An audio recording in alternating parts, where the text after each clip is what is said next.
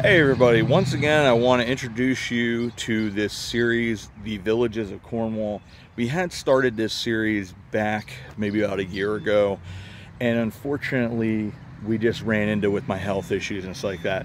But I think we got through Toy Town, we might have walked Miners Village, talked about the town proper, because Cornwall United Methodist is on the other side of the school here, the Cornwall Elementary, and we're here at the statue that's the memorial to the guys here, the miners from 1742 to 1973, to commemorate all the employees who worked for the Cornwall Mines Division and what they sacrificed.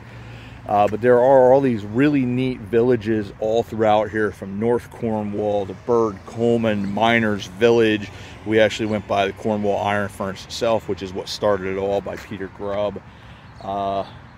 But we want to go and we want to hit all these different towns. I want to show you guys pictures of what it looked like back when. And, you know, all these little villages, each sort of had their own anthracite furnaces or forges that were there, which I didn't know that originally until I got the Images Across America about Cornwall.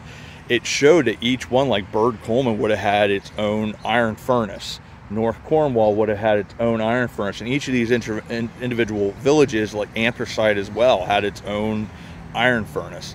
So we want to talk a little bit about their history, the importance of the people that lived here, what they did. This was one of the largest, I believe the largest east of the Great Lakes, like Lake Superior, Lake Michigan, for iron deposits, and really, you know, went for over 200 years of service.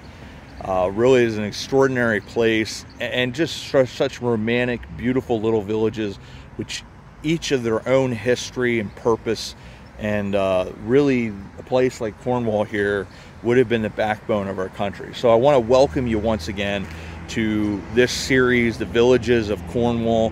We're going to go through, be a little more introspective. I'm going to show you old pictures of these towns, the purposes behind them, and the people behind them. So once again, thank you everybody, and I hope you guys enjoy going through some of these little villages, just getting a quick sneak peek. Thanks everybody, and we'll see you all about town.